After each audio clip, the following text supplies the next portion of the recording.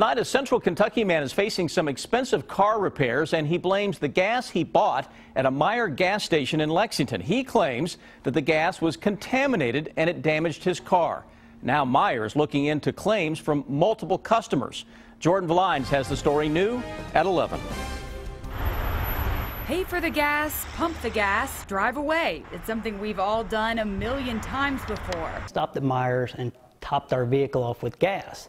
Had no issues, drove it home, parked it. Something Jason Wade didn't think twice about last Saturday. Everything was running fine on the car. That is until 2 days later. We go out and start it, and it's just blowing smoke everywhere. It was crazy. That's when Wade brought his SUV into the shop to be checked out. They just decided to drop the gas tank out of the back of the car, and they're inspecting it, and it's full of diesel fuel. The problem?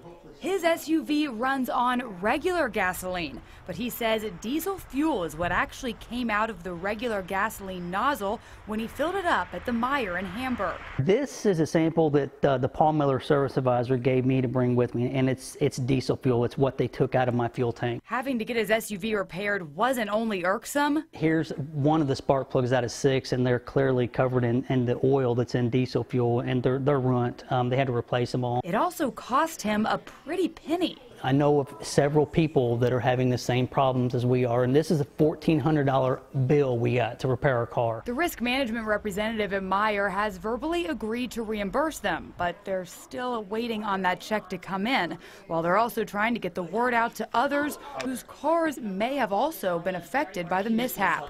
In Lexington, Jordan Valines, WKYT.